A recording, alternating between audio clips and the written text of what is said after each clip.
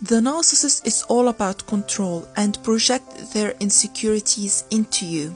So when you can't see right through them, you expose them. And then what happens? The narcissist will do anything to try to silence you, to keep you quiet and keep you under control.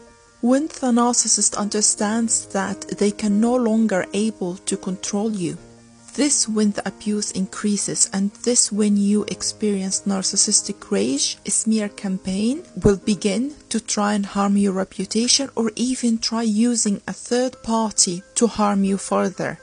My ex-narcissist contacted my old workplace naively, thinking that I was still working there, and contacted my co-workers saying all these lies about me. The truth is, good friends will always come to you and will always tell you the truth and what happens. Thankfully, I do know good people who told me